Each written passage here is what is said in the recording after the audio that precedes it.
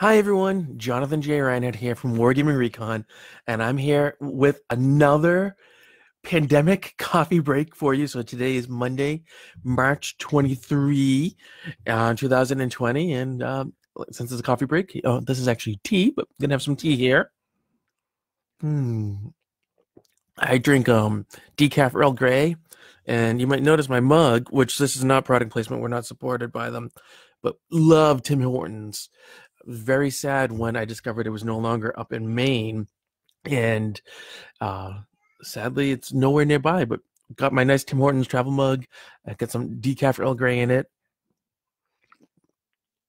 There's been a lot going on since we talked on Friday. First of all, I've shaved, so that was pretty nice. And then also, last time we were talking about some things that we've done and progress that we've made about some of the projects that we're working on. So I want to show you all what I've done, and I'm pretty excited about this. I was working on the tent barracks for the Yamashiro Mountain Fort, and let me just get it situated properly. And it's done. It's a beautiful little kit. Last time I asked people in the live stream if I should go ahead and, do any sort of basing for it. So what I decided was, let me take the roof off so you can see inside. So what I decided was I was going to cheat. And the lighting's not great, so you can't see terribly, but here. So you can see near the entrances, here, on the sides, I actually use some of my basing stuff that I like to use.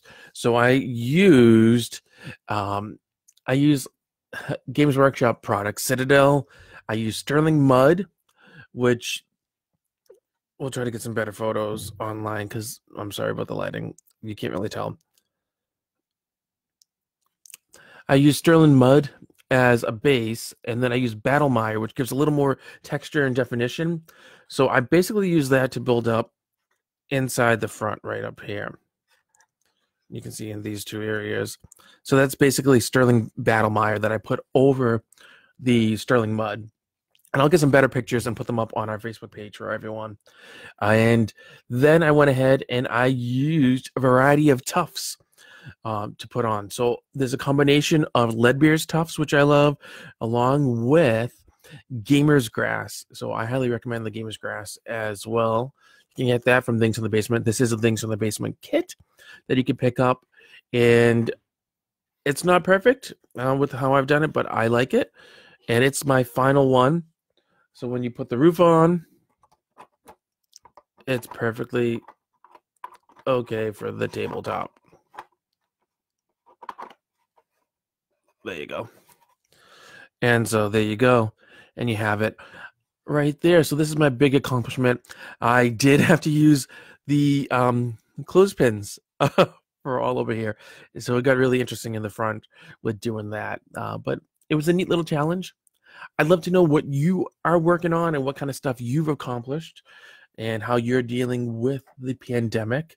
So the whole kind of gist of doing this pandemic coffee break is that I work from home. My work thankfully allows me to work from home and pays me. I know not everyone is so lucky. And because we're all either isolated and sequestered or whatever, I don't want us to feel that we're alone. So the pandemic coffee break kind of allows us to kind of get them together, talk about things that we're doing. It doesn't have to be just hobby stuff, but just anything and how we're kind of getting by with the pandemic and just kind of getting through. So that was one thing that I've done that's really exciting to me. Before I talk about some other stuff I've done, I do want to mention that this, sorry, that's my heat. And one of the things about live stream, the heat will come on unlike a podcast recording where we try to deal with that. So one of the things is that there's a lot of conventions that are being canceled. And it's about to get really loud in here, people, so I do apologize for that. But has resulted in a lot of conventions getting canceled, and there are a lot of vendors who go there, which are not getting any sales. And so the Historical Miniatures Gaming Society, HMGS, they're the people who put on Historicon and Fallen, Cold Wars, all that kind of stuff. They have created a whole page devoted to vendors that would have been at upcoming events for them, and they are not going to be there because, of course, they're not holding the events. And so on this page, we'll have a link to it as well, you can find a bunch of different vendors that are giving special discounts. And so there's everything from Casemate, which is giving 40% off titles on a link page. You have to use a special code 891-21. You could also check out DreamPod 9 is doing a March Madness sale that runs until midnight on March 31st, 2020. We have Michigan Toy Soldier. Love buying from them. And that is 20% off using promo code 191919. That's 191919 from March 25th to the 29th. Miniature Building Authority, 15% across the board sale, which is really cool. Who else do we have that I'd like to point out? Oh, Wargaming Company, sponsor of our show, has 25% off everything through the end of March 2020. So that's March 23 to the end of March. Links to the basement, 10% off all of their laser cut kits. You have to use a coupon code #StayHome. It's good until June 30th. So be sure to check that out. And here's another one. Winged Hussar Publishing, 25% off. Checkout code CWAD20. So you can get some cool discounts if you do that. And speaking of discounts, last night I sent out an extra thank you to our Kickstarter backers. So you receive discount coupon codes for either for TSR games, for Things in the Basement, and Cigar Box Battle. Depending on each person, you might have got a different discount and kind of correlated to your level of backing, but it's an extra thank you for your support. And I also want to thank TSR Games. I want to thank Things in the Basement and Cigar Box Battle for their support and help with that.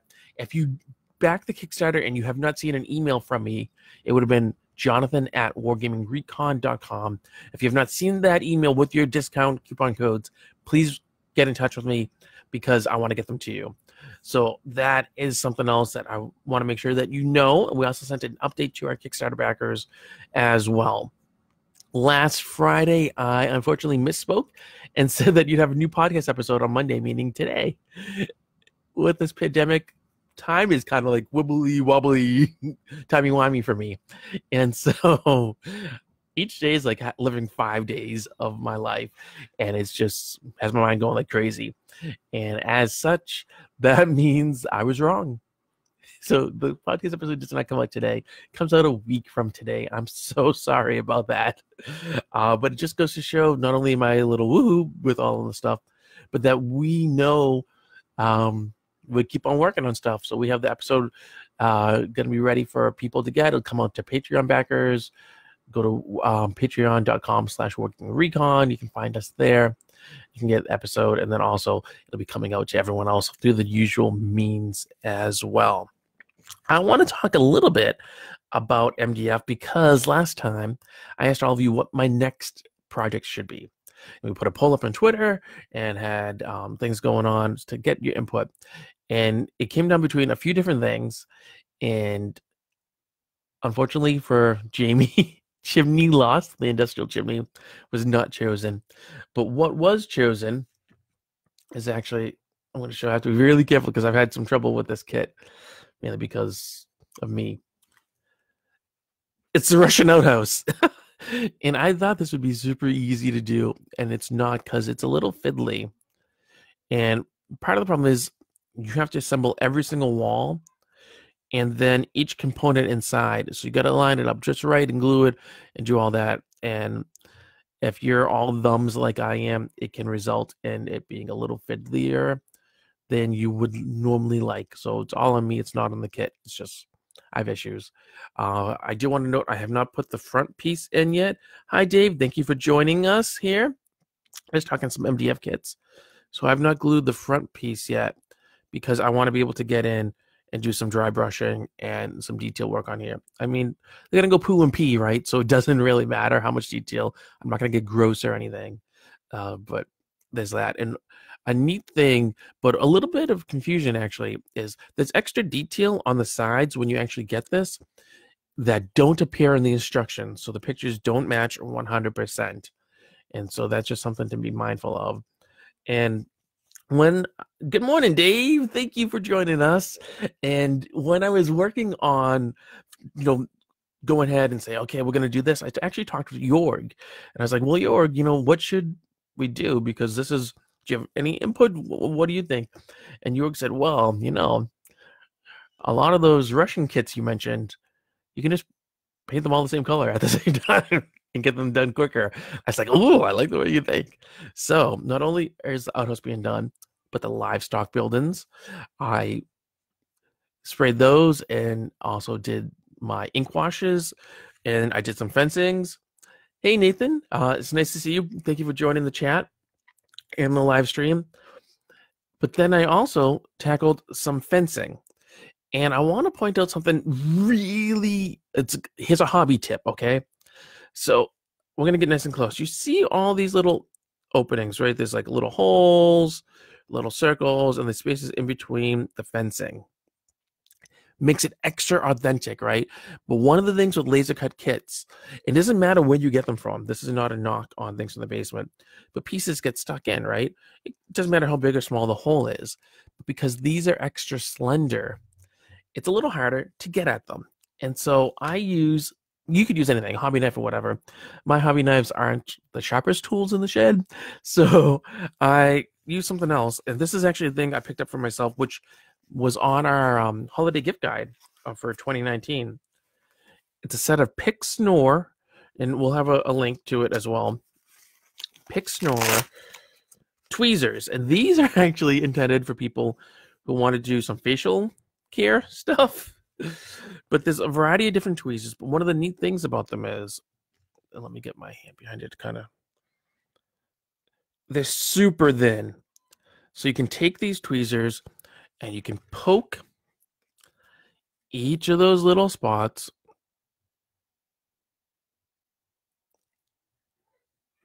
and get all the stuff out. So these work really great. I also use these when I'm doing tufts. So like let's pull it back. The tent barracks here, right? If I want to put any tufts on, I'll grab some tweezers, I grab the tuft, and I smush it in. It's just, I find it a whole lot easier to work with it if I'm using these. And these I got on Amazon. They were pretty affordable. You could use any kind of tweezers, but these were great. Some people like them if they're going to try to pop pimples or things like that. That's not why I got them. I got them for this, but whatever makes you happy is what you should do. So I got a lot of extra debris out from the fencing, and some people would just recycle it because it's wood, or throw it in the trash or whatever. But I save it because then I take it and I use it in with my fine ballast and my flock. Hey, John, thank you for joining us. So I use all these offcuts, basically, and these debris. I put it in, and it turns into rubble. So it gives a little extra texture when I'm doing actual full basing anywhere. So I think that's just a really neat thing. I've gotten in the habit of doing that over the past 4 months.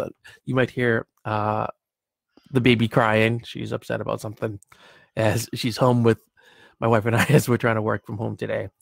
And so you can save all these little offcuts that you get out of here and use them for basing and just put it in, make a little mixture.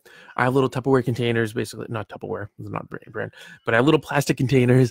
I put it in, I put my combination of ballast and all the kind of stuff together. And so I have a bunch of these depending on what kind of theming I'm doing project. So I know like feudal Japan uses this, and trees use this or whatever, and that I have. So it just adds a little bit extra.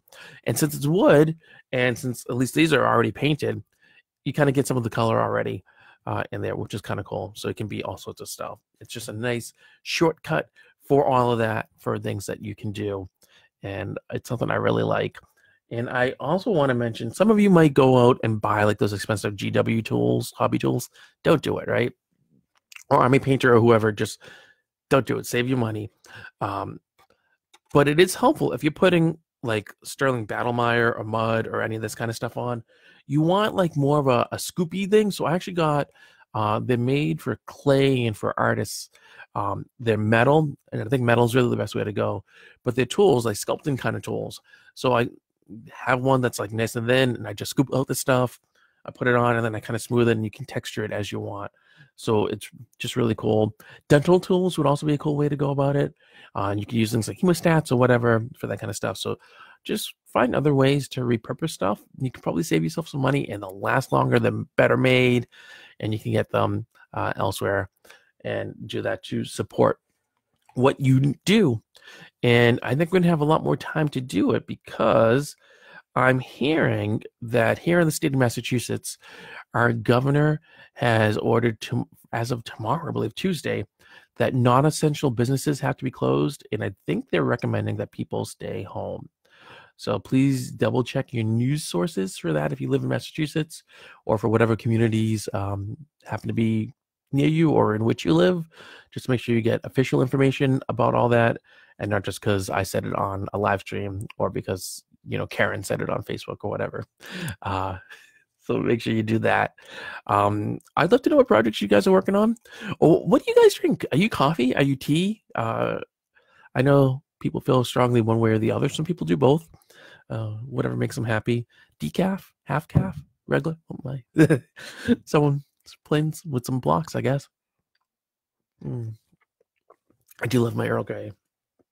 But unlike Captain Picard, while I drink it hot, I drink it a little differently. It's Earl Grey hot with cream and 2 Splenda.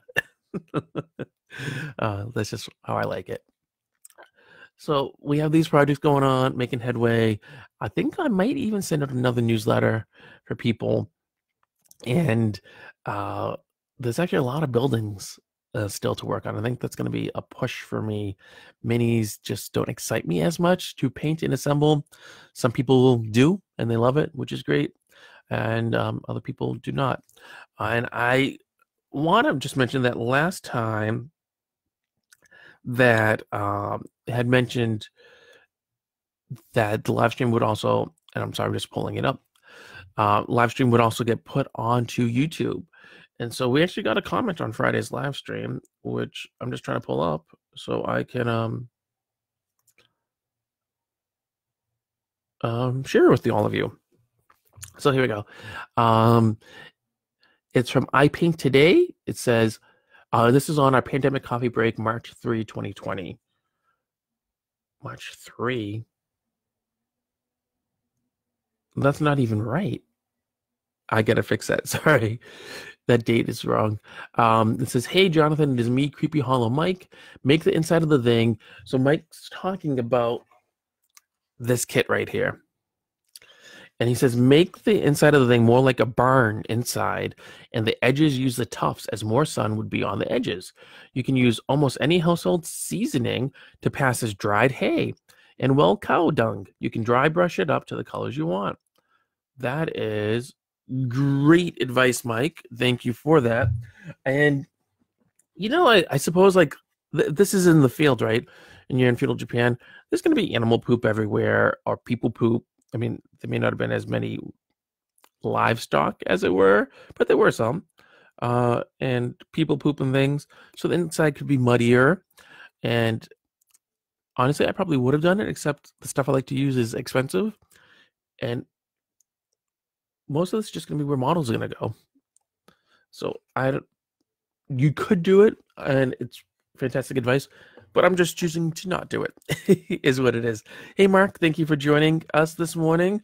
I got more people popping in, so I like that. I hope you all have your beverages for the pandemic. I don't know why I call it the coffee break. I mean, when I'm at work, I go to coffee break, but I don't drink the coffee. I bring my tea, and I have it. And unlike YouTube videos, I'm not spilling tea, as it were, on anyone. We're just here to support one another. I do love my tea, though. I really do. It's good stuff. So been doing that. I've been reading more of Noble House, which we talked about last time. Really great game. And watching more of The Last Kingdom. My infant daughter was all excited this morning while I was giving her her milk after she ate some breakfast. Uh, she was drinking her milk and she's turned towards the TV because I was watching The Last Kingdom. And she was really enthralled, and my wife was less than enthused. She's like, "That's not appropriate for an infant," and probably not. But I mean, the baby's a year old, and one, what's she gonna know? And two, it's the history of the formation of England. Yeah, it's fiction, but it's based on true fact, and she can learn a thing or two. So maybe something will stick. Maybe she'll learn to learn some history and maybe get into this kind of stuff. So I don't know. I don't think there's anything wrong with it, but that's just me speaking. So whatever. I don't know what you guys are watching or reading or doing, but I've also been playing some Ultimate General Civil War through Steam, which is a lot of fun, and just trying out different scenarios and doing different things. Playing some Sim City, did that last night. That was a lot of fun. And then actually, and this is a plug. We're not paid for this plug, but this is a plug anyway. So about 3 weeks ago or so, my wife signed us up for this subscription box kind of thing, and it's called Misfits Market, and you get basically this ugly produce. So it's like things that, like, if you were at the store, you might not want to buy because, like, maybe the carrots look funny or whatever. They're perfectly fine, but they just look a little weird or whatever. And so she signed us up to get a box every other week of this produce, and you don't know exactly what you're getting. So it's kind of exciting, but also some people might not like that. But it's all organic produce.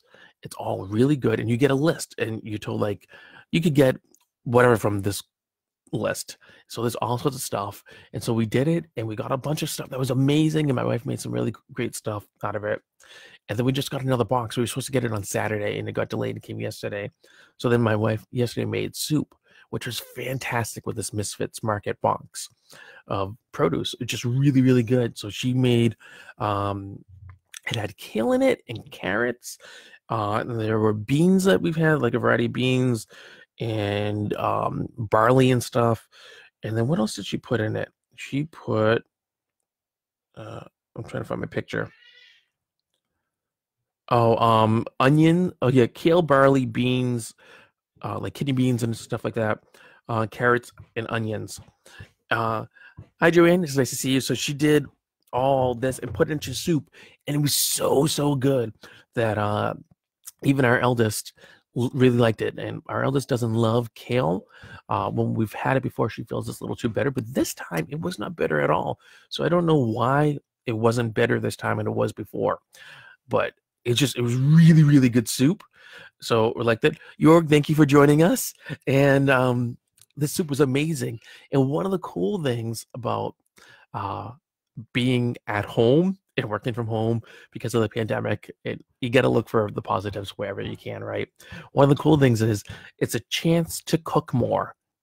And so my wife been cooking, and this Misfits box is amazing. So you pay, it's like 22 American per box for what we get. You could get a gigantic family size thing, but like for what we get, it's 22 American. And we figured it out with the first box, with all the stuff we got, all the produce and everything, and all the meals that my wife made, and how many servings, from people, and how many times we got to use it or whatever.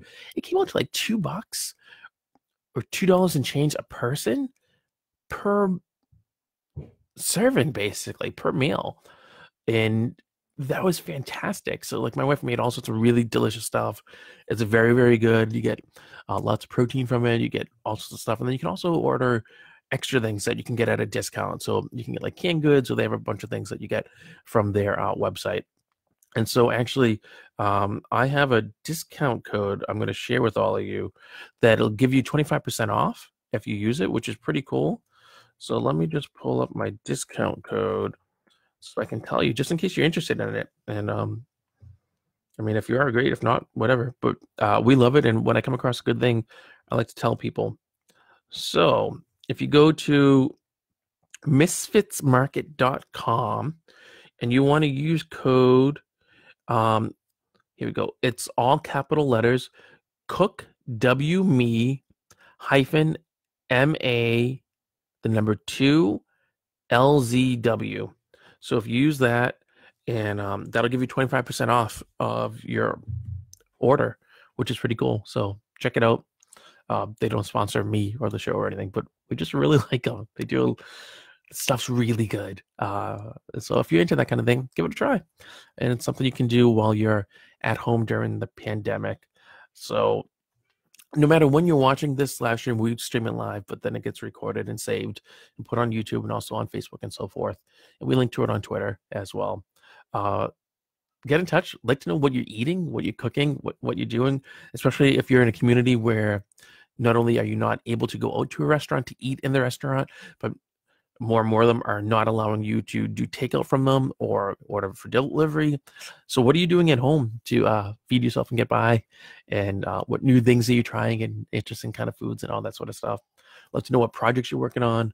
I talked about my troubles because I'm me with the outhouse, which I feel is really fitting with the pandemic because of all these runs on toilet paper, which I don't understand. Yes, you need it to wipe your bottom, but like you don't need as much of it as people are buying. So I really don't understand the whole toilet paper thing. I'm told it's psychological because of like the size and softness. It's comforting, or I don't know. But it's toilet paper. Like, why toilet paper? I get the soap. I get the sanitizer thing. I understand that. But I don't understand why people are freaking out and hoarding toilet paper. Someone please explain it to me. I don't get it. I don't. Let's hoard dice. Let's go and buy 1,000,000 dice from someone, or Gamer's Grass. Let's buy tons of that, or Leadbear Stuffs, or MDF kits from your favorite MDF company, models from wherever. Like, hoard this. Like, why toilet paper? I really don't understand it. I don't. So, I don't know. That's just me. Whatever. One last thing, actually. I'm a little scattered today as well. I have to seal this. And I'm curious, and maybe one of you will know. I'm not sure how the I tend to use Tesla's dull coat, but I'm not sure how the matte varnish is gonna work with this crinkle paper. So if any of you happen to know, please tell me, because I'd love to know. But I'm worried that it's gonna make the crinkle paper, I don't know, too brittle or something. So I am hesitant about sealing it with this, and I don't know.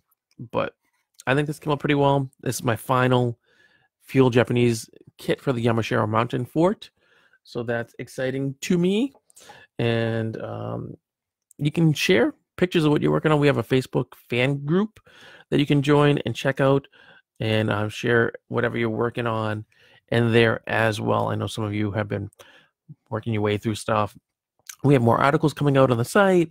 The podcast episode rather comes out a week from today. That is true. I'm sorry again for my misspeaking last time, but it is true that it comes out a week from today officially now. So you'll be able to get that and check it out and see it. And we are also trying to just share any sales and discounts that we come across that maybe you want to check out if you have some disposable income to get hobby stuff that'll keep you busy and help you with some mental health for as is. And there's that. We talked last time about the Hobby Bunker, about what they're doing, because of here in Massachusetts, although Hobby Bunker ships internationally, you can't go to the store by locally. So if you want stuff from them, you go today or tomorrow, I think by noon Eastern Standard Time. Otherwise, I think Matt's going to try to do mail order by himself. So give that a try as you will. And then also, I believe Warlord Games, and I forgot to mention this last time, but I believe they are doing a different special offer, sale or whatever, every day. So if you go to their website, and it's warlordgames.com, they'll tell you what deals there are. And I'm just pulling up today's so we can see what that is. No, wrong thing. Sorry. I clicked and thought I clicked on where it says community deals, and it brought me to something else. Okay, so here we go. So today, they've marked down a lot of stuff. So this is all for bolt action right now that they've marked down today. So you can get a German Grenadier Army for $96 instead of $114. It's a starter army. Looks like it comes with grenadiers, a here support group, and a panzer. You can get a Chiha platoon. That's 3 tanks for the Japanese for 60. Churchill troop, also 3 tanks for 60. Cromwell tanks, 3 of them for 60. M18 Hellcat platoon, which is 3 of them for 60. Hetzer Zugs for 60. An IS-2 platoon, also for 60. M10 tank destroyer platoon, which is 3 tanks for 60. These are plastic. You could get the U.S. Armored Car Squadron, which is the M8 or M20 Greyhound Scout Car Squadron, for 60. Martyr Zugs, 60. Panzer III Zugs, 60. Again, 3 tanks in each of those. Or U.S. Armored Platoon, which is 3 tanks for $60. So depending on if you need some tanks or you want to start German Grenadiers for bolt action, you could get some good deals there from Warlord Games. And then they just have all sorts of special offers and other stuff that they're doing as well. You can get a British starter army for black powder. I get a Continental starter army for half off. You can get a Continental starter army and get another one for half off. Or a French starter army for the Waterloo campaign and get a British starter army for half off. So if you do the British and Continental army bundle, it's $152. If you do the Continental and Continental starter armies, it's $204. And the Waterloo campaign is $204. And then what else? Oh, they got a Blood Red Skies deal going on, where you can get some Blood Red Skies, you can get some Cruel Seas ships, and some bolt action tanks and units for $180. And they have other things like that. They got some Hail Caesar stuff too. The Early City State of for $240, or Early City State of Lagash for $240. You get some stuff and freebies in there as well. So all sorts of cool extra things. Well, that's it for the pandemic coffee break here for Monday, March 23, 2020. Thank you so much for watching this and seeing what we're doing and all that kind of stuff. Please be sure to follow us on social media. Get in touch if you need us for anything.